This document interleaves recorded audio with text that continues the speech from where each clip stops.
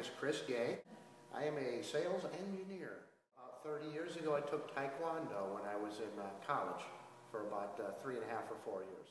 Well, all of those in a way, but I think my main concern is I've hit the health club very religiously 5 times a week for about 17 years, and I've been through several knee surgeries and was told I couldn't be a runner anymore, and I did some recumbent bike and other training, and the knees just never seemed to really come back. And I was told about Tai Chi, how it was very low stances and almost no impact, and I could build up my legs and perhaps reverse the effects of all these knee surgeries. And that was what really piqued my interest about getting into this in the first place, was a chance to take 15 years off my old and battered knees. Well, it's very different. I think my flexibility is better than I ever thought I would see again. It's almost to where it was when I was in college. And my knees, as far as things I've been able to do, I didn't think I would ever be able to do again. As far as how my knees and legs function,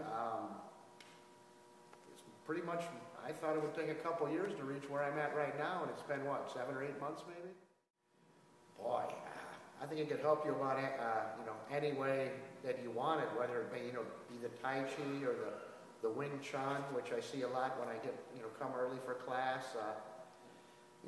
He's a pretty amazing guy. He's a very patient and detailed teacher, and as far as a martial artist, he's the best guy I've ever seen.